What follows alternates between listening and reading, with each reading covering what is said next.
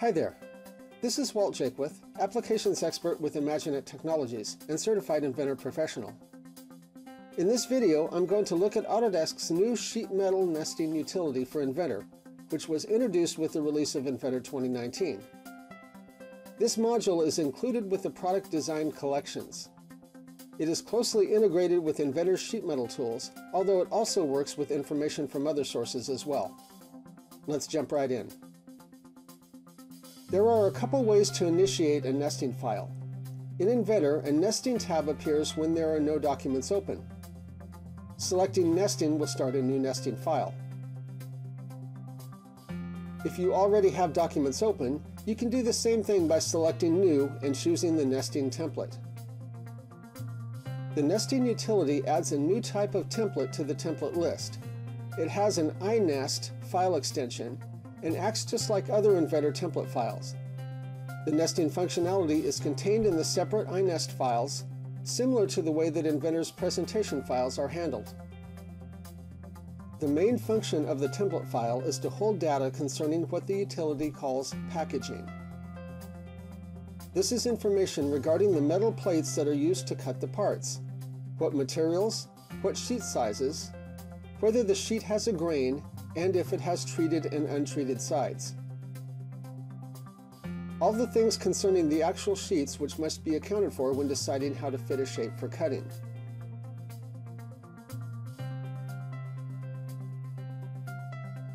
There are three ways to get this information into the nesting tool.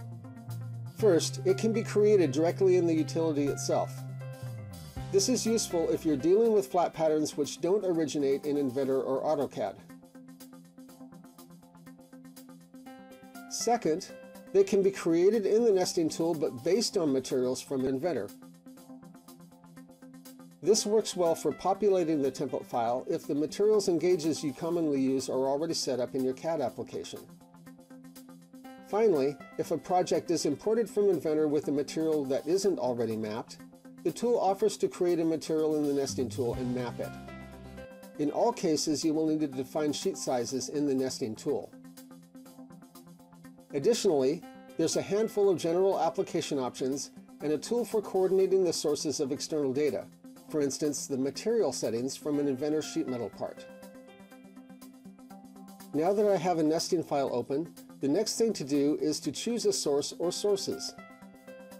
The source can be any Inventor part or assembly files you need to nest, as well as DXF files from other sources for the flat patterns. I'll look at Inventor files first. The key to success with the nesting utility is to have everything properly set up in Inventor before you nest. Creating a sheet metal flat pattern for the part is necessary even if it has no bends in it. Having your sheet metal rules correctly assigned and your flat patterns created and oriented before you start the nest will ensure that things go smoothly. If something from the part file isn't right, you'll have to go back and fix it, then update the data in the nesting utility. My test assembly for this demo is an assembly model of a CNC burn table. All of the sheet metal parts are 8-gauge steel. I've created flat patterns for each one and aligned them correctly in Inventor. The way the flat pattern looks in Inventor when you call it up is how it will import into the nesting utility. So as I said, it's good to get this correct before you nest. Back in the nesting utility, I'm going to select Sources and then Add. I'll then browse to the top-level burn table assembly. The utility will examine the part files, disregarding any which don't have a flat pattern associated with them.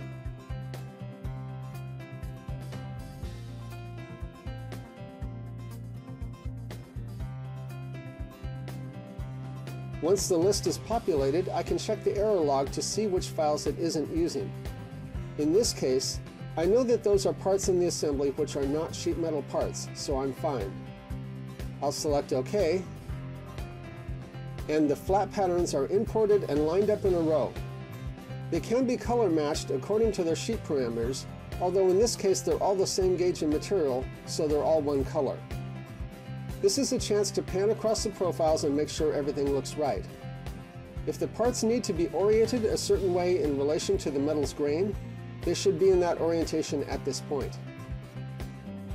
If corrections are needed, I can open the part in Inventor and make any changes to the flat pattern or its alignment. Once I've done that, I can switch back to nesting.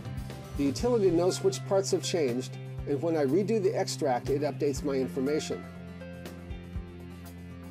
In addition to the original orientation, I can set parameters for each part to tell the nesting tool what orientations are allowed. From the Nesting Properties dialog box, we can see that by default all the parts come in constrained orthogonally, allowing any 90-degree rotation, but with no deviation from those allowables.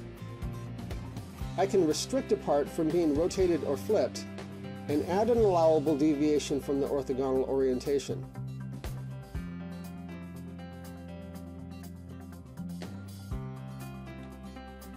Once everything looks good, I can create the nesting study using the Create tool. This gives a final chance to verify the parts I want to include. I can also select the job count and check the sheet size or sizes I want to use. Finally, I can prioritize the efficiency for the type of remnant I want. I'll click OK, and the job will process. There are a couple indicators at the bottom of the browser to show that the job is processing.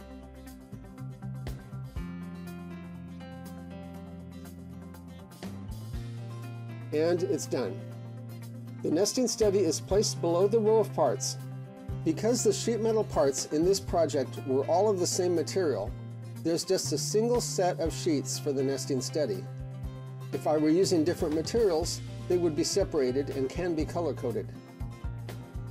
Now that I have the nesting study, if I'm happy with it, I can select the sheets and export them to DXF files.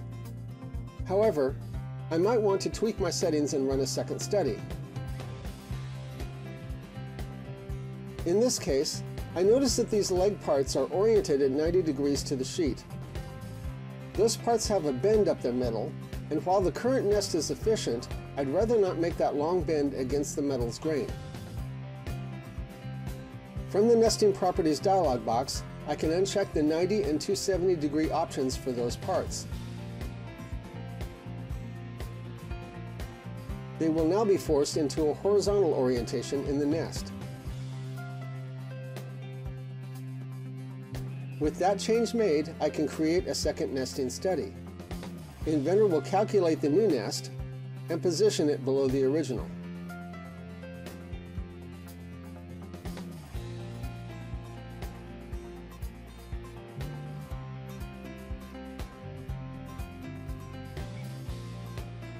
The second configuration is not as compact as the first, but the difference is not huge. I can select which I want to use and delete the other, or change my parameters again and run a third study.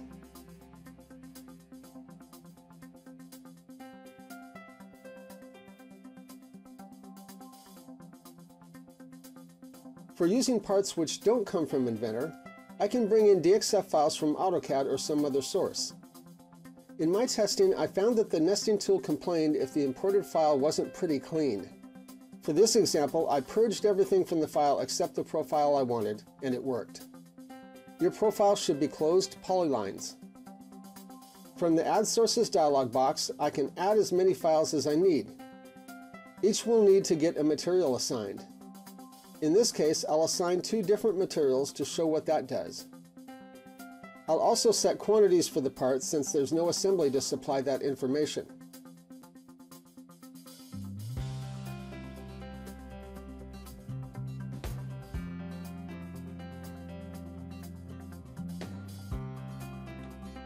I can switch the display to show color by material. Now, when I run the nesting study, the tool separates the parts into separate rows by their materials.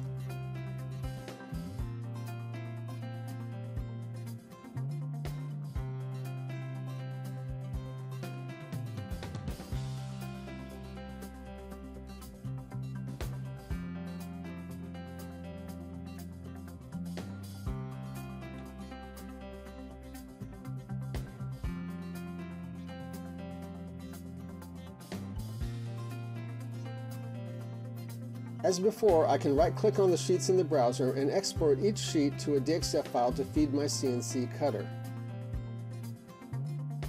That's a quick look at Inventor's new nesting tool. Thanks for hanging out with me. I'm Walt Jaquith for IMAGINiT Technologies. See you next time, and happy modeling.